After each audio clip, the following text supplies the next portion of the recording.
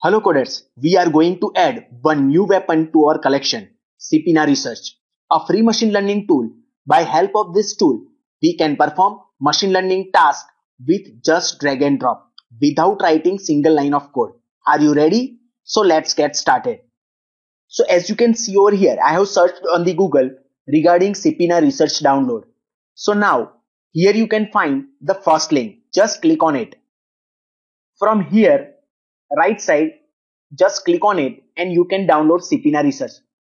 I have already downloaded it. So now let I press cancel. Now it's a very simple to install. Just you have to press next. Now second step. Once you completed your installation, then you have to just open the dataset that you want to work on. Here I am going to use Iris dataset, which is Hello World dataset for machine learning. So in this dataset, I have created explicitly some missing values that you can see over here that we will fill by Sipina Research tool. You can download this dataset from my GitHub account. Link is given in the description of this video. Now, in the next step, just you have to click on the Excel options as per your Office version. So now let I click on it. After that, you have to click on add-ins. At the bottom, you can see Go. Just click on it. Now we have to click Browse button. Now we have to go where actually Sipina Research is installed. Program files, x86 folder, then press S. As you can see over here, state package. Just click on it. And we have to select the Sipina.xla. Just click on it. As you can see over here, in my case, it is already exist. So do you want to replace it? Let I press no. You have to press yes. So it is added over here. So now just we have to click on it and press OK. When you click OK, here new tab is created with this add-ins. Just click on it. As you can see over here, Sipina, and press execute Sipina. Before that, please remember this. Let I cancel out. Before you start execution of Sipina, you have to select your dataset that you can see over here.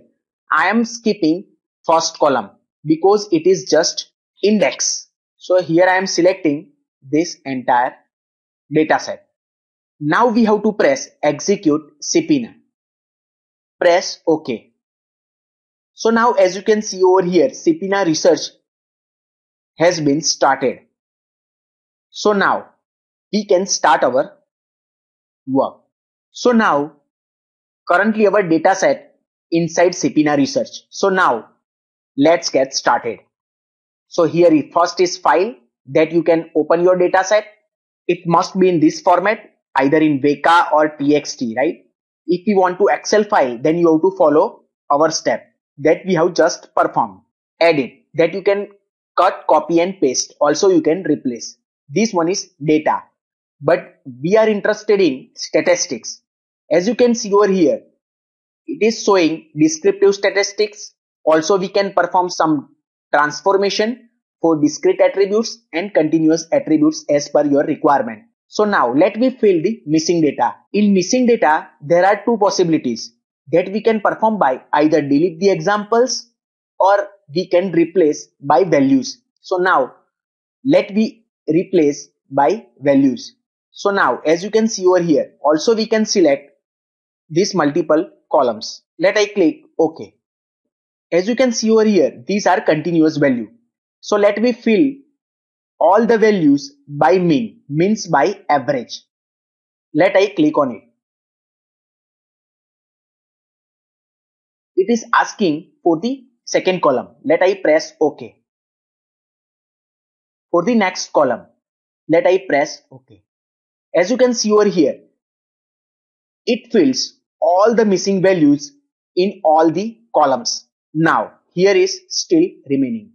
So again we have to go to statistics tab, then missing, then replace by value. Species, click on it. So here we do not want by mode. Let me choose the value. because here we know iris setosa is missing. So now let I remove this value and I want to replace by this 1. Let I press OK. So here 3 variants of species: iris setosa, iris versicolor and iris virginica. So here value is missing, so that's why I am selecting 1. Press OK. As you can see over here, now it is filled by iris setosa. Now we have completed our first task, handling the missing values. So now let me perform descriptive statistics that can be univariate or bivariate. Let me first click on univariate. So please remember what you mean by univariate analysis. Univariate analysis is the simplest form of data analysis where the data is being analyzed contains only one variable. So here we are checking one variable at a time. So it does not deal with relationships. Here there is no relationship. We are checking one variable at a time. So main purpose of this univariate analysis is to describe the data and find patterns exist within it. So now let I show you this with help of this Sipina research. So now as you can see over here, let I click on first column. As you can see over here, mean, max, average, standard deviation, likewise. For sepal length.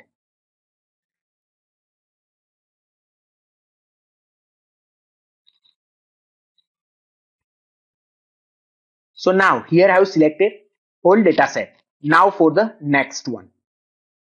As you can see over here, mean, max, average, standard deviation for sepal width.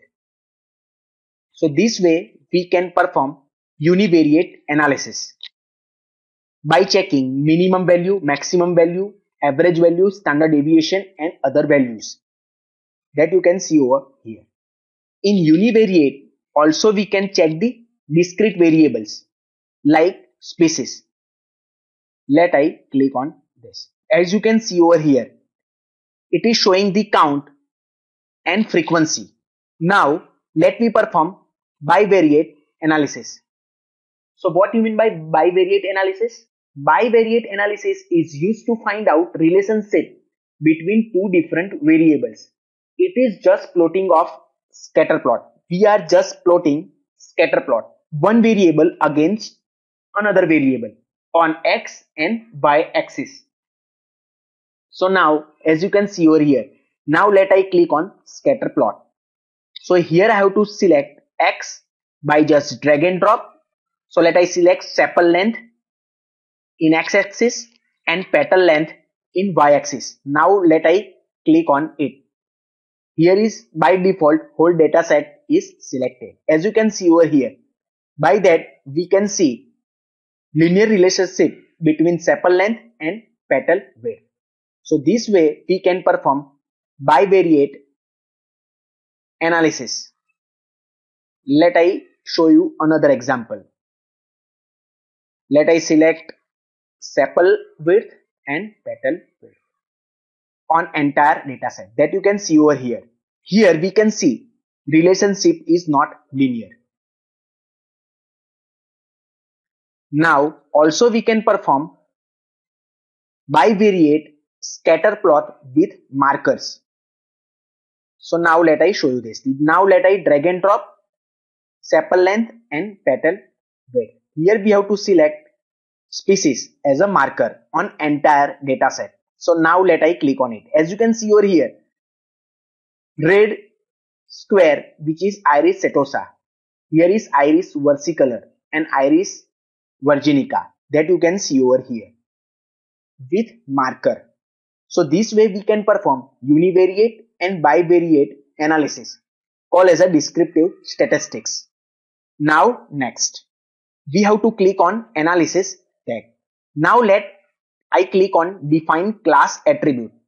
So in class attribute we have to select target variable by just drag and drop and different attributes. So we have to select dependent and independent variables. from attribute selection that I have selected. Now let I press OK. As you can see over here, this is target variable and these are the different attributes.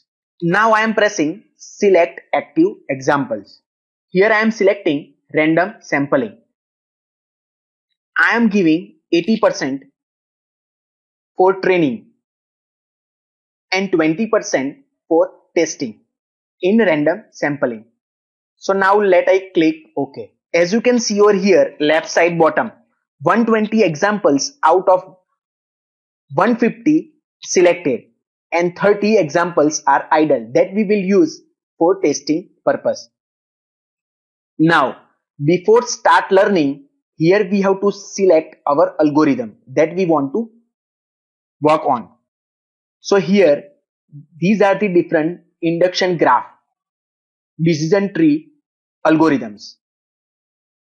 Here also we can perform rule induction.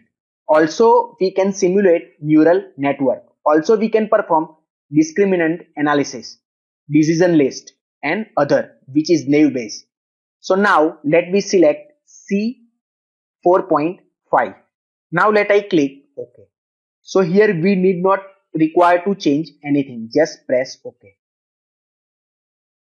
Now in analysis tag we have to start learning. So as you can see over here, nice decision tree is created with some rule for the selection of iris setosa, iris versicolor and iris virginica. So as per the input, it traverses this tree and final decision is made on basis of this decision tree. So now let me perform testing.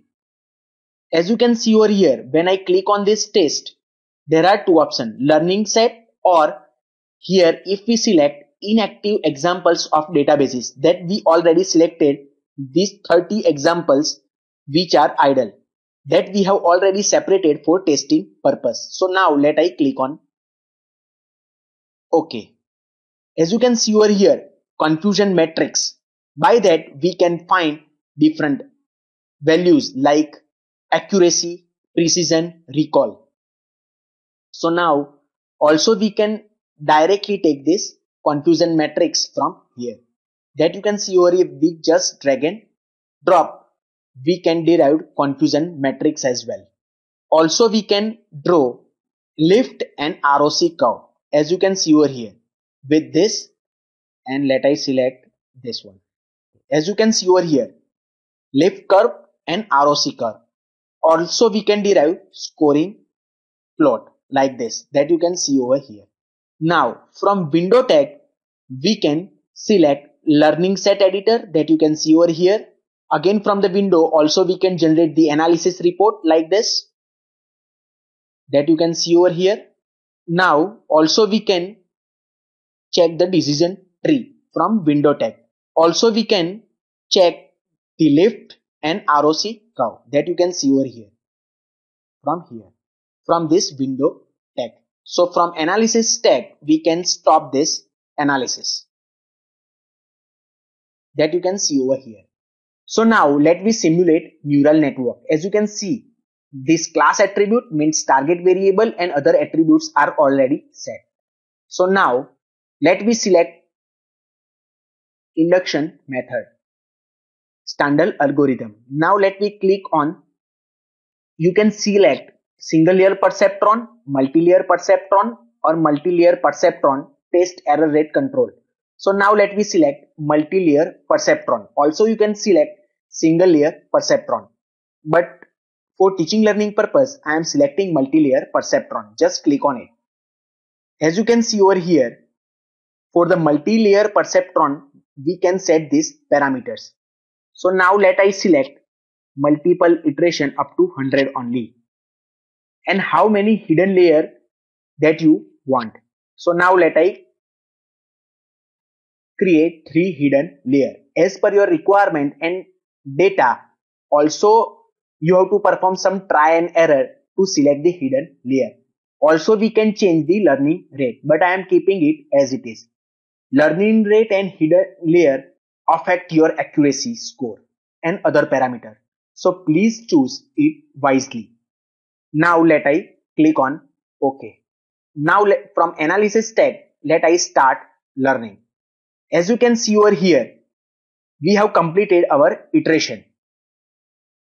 But it is not showing proper confusion matrix because our iteration is very less in number.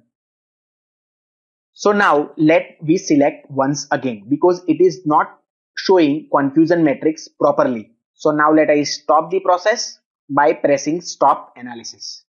So now let I once again click on induction method and multi-layer perceptron. Click OK. So now let I select two hidden layers and let I keep as it is maximum iteration, max error rate and learning rate. Now let I click on OK. So now from analysis tag, let I start learning. As you can see over here, now it is showing confusion matrix properly. So now let me perform test on it. That are we are going to perform on inactive examples of databases that we have already selected 30. Now click on OK. As you can see over here, nice confusion matrix is displayed. And here is our neural network. Now, as I said, from window tag, we can check the learning set editor. Then from the window tag, also we can check the analysis report and multi-layer perceptron that we can check from the window tag. From analysis tag, also we can check lift and ROC curve as we did earlier that you can see over here. So now from analysis tag, at the end, we have to stop the analysis. Thank you very much for watching this video. Thank you. Goodbye.